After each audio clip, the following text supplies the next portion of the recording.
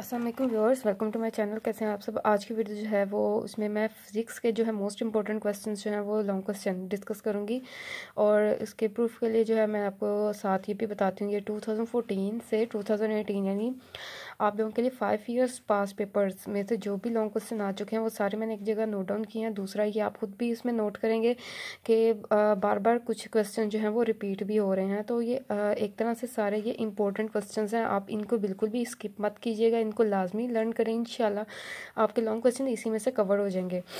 तो चलते हैं। सबसे पहले जो है 2014 का पेपर है। इसमें जो है मैंने ग्रुप 2 ग्रुप 1 मैंने हर पेपर में ग्रुप 1 ग्रुप 2 दोनों डिस्कस किए हुए हैं, ठीक है, ताकि आप लोग जो है ब्रीफली जो है वो देख सके कौन से लॉन्ग क्वेश्चन रिपीट होते हैं। मैं रिपीट करने जा रही हूँ, अगर आपको क्लियरली नहीं भी नज़र आ रहा तो आप जो है वो सुन लें कौन कौन से क्वेश्चन हैं। तो स्टार्ट करते हैं। बिस्मिल्लाहिर्रहमानिर्रहीम। सबसे पहले जो है ग्रुप 2 में मैंने क्वेश्चन नोट डाउन किया है।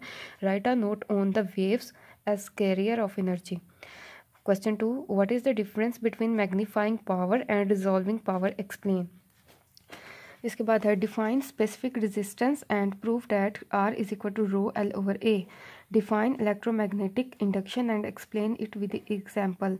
Write down the expression and truth table of nor gate. Right a note on component of computer based information system. ठीक है। इसके बाद ग्रुप 1 है what is ultrasound, what are it's benefits. Define simple microscope and also derive the formula of magnifying power. Write down the characteristics of parallel combination of resistors. ये most important है, बार बार repeat हो रहा है। इसके बाद है what is cathode rays of oscilloscope. Right a brief note on it's components. ये complete question है। What are components of information technology, right function of any three.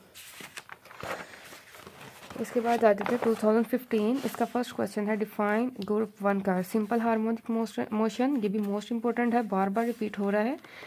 And prove that motors of mass attached with spring have simple harmonic motion. Draw ray diagram to show the formation of image in the normal human eye.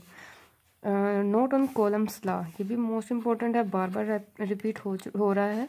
Explain reflection of electrons by electric and magnetic fields. How radioscopes are used as tracers and in medical treatment. What are the risks of ICT to society and environment in 5 years में ये 2 दफ़ा repeat हो चुका है। Derive an equation of relation between speed frequency and wavelength. ये भी 2 times repeat होगा, आप देखें। What do you understand by reflection of light. Draw a diagram to illustrate reflection at surface plane. State and explain columns law. देखें group 2 में भी यही आया।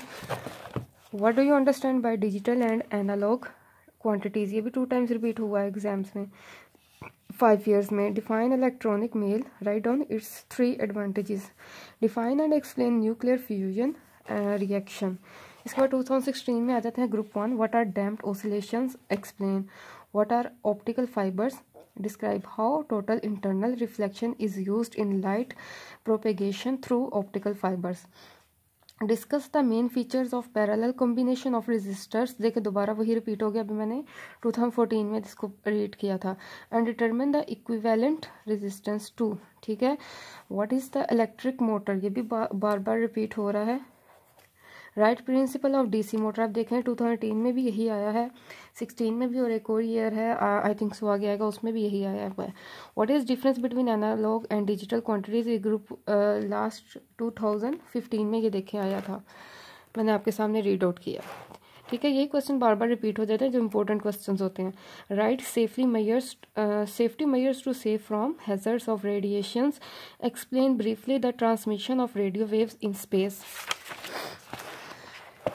नेक्स्ट चलते हैं group 2 define simple harmonic motion. ठीक है। देखिए दोबारा आ गया। And prove that the motion of ball in ball and ball system is simple harmonic motion. Describe defects of VN. Define resistance and it's units. What is electric motor. ये दोबारा आ गया। Explain working principle of DC Motors. Last year यही आया था, फिर आ गया। What is cathode ray oscilloscope. ये भी दोबारा आ गया, पहले भी आपको मैंने 2014-15 में दिखाया था। Right it's 2 uses. What is meant by radio isotopes. ये भी दोबारा रिपीट हो गया। Describe their uses in medicine and industry. Differentiate between primary and secondary memory. Right a note on characteristics of sound. Write down characteristics of parallel combination of resistors. देखें ये third या fourth time मैंने read किया है, इन 5 years में, ये 2017 में आया। डिफाइन नैंड गेट, ये गेट वाले जो जितने भी हैं आप सारे याद कर लें, बहुत इंपॉर्टेंट है, ज़्यादातर यही रिपीट हो रहे हैं। Draw it's symbol and right it's truth table. Truth table वाले जो क्वेश्चन हैं बार बार आ रहे हैं, नैंड गेट और nor gate. How can you define, group 2 देख रहे हैं, the term wave motion, also elaborate the difference between mechanical waves and electromagnetic waves. ठीक है, नेक्स्ट आ जाते हैं हम, what are the possible combinations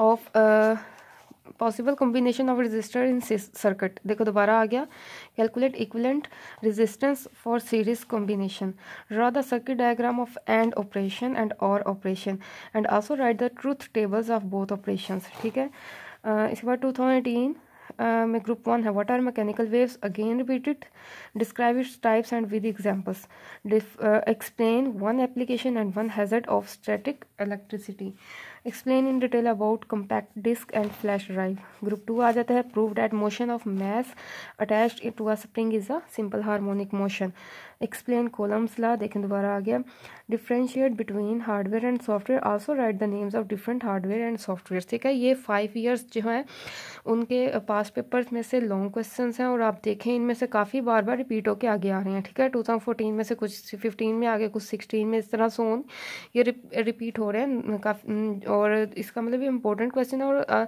आपने इंपॉर्टेंट क्वेश्चन हमेशा आप इन्हीं को कंसिडर करें जो पास पेपर्स में होते हैं। आप 5 ईयर्स 10 ईयर्स पास पेपर्स जो है कम से कम जो है वो कंसल्ट किया करें, उसमें जितने भी लॉन्ग क्वेश्चन शॉर्ट क्वेश्चन अगर वो आपको आते हैं इसका मतलब आपका पेपर डन है।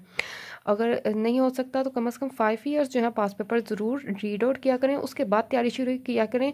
इससे ये होता है कि आपके माइंड में क्वेश्चनिंग जो होती है एग्जामिनर की, कि एग्जामिनर का के नज़रिए में, उसकी नज़र में इंपॉर्टेंट क्वेश्चंस और इम्पोर्टेंट एरिया कौन सा है आपके माइंड में बैठ जाता है। फिर जब आप बुक की तैयारी करने बैठते हैं तो जो वो क्वेश्चन जो आपकी नज़र में आ जाते हैं, आपके माइंड में बैठ जाते हैं, फिर वो टॉपिक आपको मतलब आपके माइंड में बैठ जाता है कि ये टॉपिक जो है मैंने इसे अच्छी तरह लर्न करके ही आगे मूव करना है। ठीक है, ये क्वेश्चन ज़रूर प्रिपेयर करें और इंशाल्लाह इनमें से लाजमी आपके कल के जब आपका वेडनेसडे को पेपर है फिजिक्स का, इंशाल्लाह इनमें से कुछ ना कुछ ज़रूर आएगा।